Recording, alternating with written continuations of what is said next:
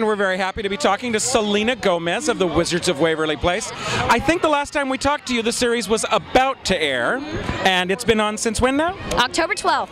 October 12th. Have things changed since it started to air on the Disney Channel? Definitely, for sure. You know, I've got a lot of fans, and I'm so blessed with it. Every fan mail that I get, and making a kid's day just by, you know, waving to them or saying hi means the world to me. So I've been very blessed and thankful.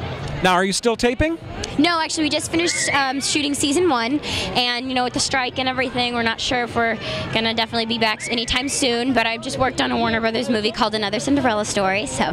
Okay, so tonight you're here for Hannah Montana and Miley Cyrus in 3D. Have you actually seen the stage concert? No, I was working and I was supposed to go see it, but I didn't. And I'm so excited to see this just because I'm a huge fan of all her songs. Now, are you a fan? Would you say you're a bigger fan of Hannah Montana or Miley Cyrus?